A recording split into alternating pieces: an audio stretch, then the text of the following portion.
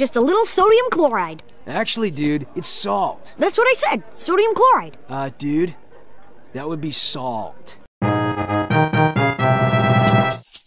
Halite, also known as table salt, is a mineral with a chemical formula of NaCl, sodium chloride. Its molecules are made up of one sodium atom and one chlorine atom. It gets its name from the Greek thalassa, which means sea.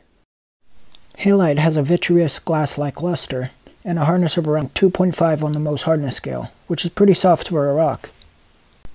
The color of pure sodium chloride is a transparent white, but it can sometimes be other colors too when it has a little bit of other molecules in there. For example, Himalayan pink salt is a type of halite tinted pink from traces of iron oxide in it. Impurities like these aren't part of the chemical composition throughout the entire material, but they're just in there a little bit.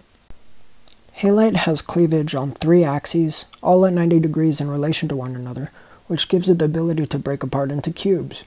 This is because the molecules are arranged in a way that makes the weaker chemical bonds line up perfectly to be able to do this.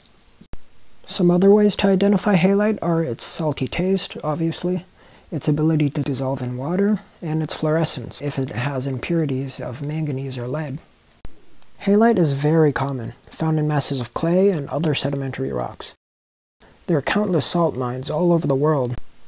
It's also found dissolved in the ocean and some lakes. During dry seasons, some or all of the water in salt lakes can evaporate and leave the halite behind. This is why it's called an evaporite mineral.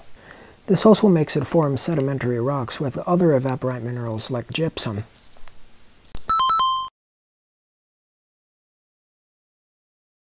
Salt from halite is useful to be able to melt snow and ice on roads, as salt licks for cattle, since they also need salt, and for medicinal purposes. But we all know what it's most useful for. Salt is a flavor enhancer used with food, whether it's in cooking or as seasoning, to make it generally taste better. The salt used for food is almost always iodized, having traces of iodine in it to prevent iodine deficiency, and to keep the grains from sticking together.